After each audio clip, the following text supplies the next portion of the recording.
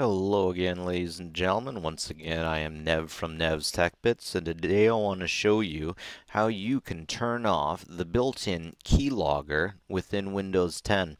Now, if you're not aware, Microsoft collects a lot of information about you, and as I've said in the past, your information is becoming a commodity, and Microsoft likes to put keyloggers onto Windows 10.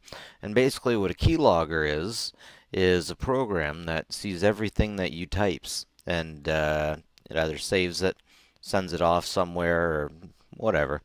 Anyways, Microsoft says that it wants to get your information, probably to see if it can better advertise to you, but I don't think it's really cool for Microsoft to be taking my information that way. I'm not comfortable with it. So what you got to do, come on down to the bottom left, and you see this Windows button. This is for Windows 10, by the way, of course.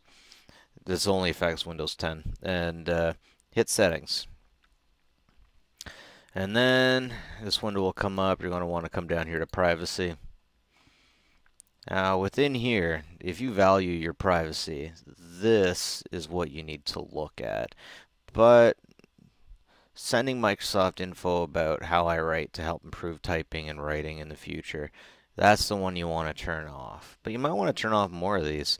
Let apps use my advertising ID for experience across apps.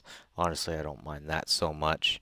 Smart screen filter to check web contents that Windows. Yeah, that ain't such a big thing. But yeah, anyways, if you want your privacy to be watched, if you like your privacy, definitely turn this one off. It's unfortunate that Microsoft has a keylogger.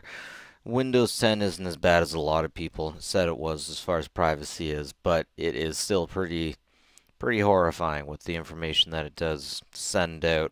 This is a well-known thing. Check it out.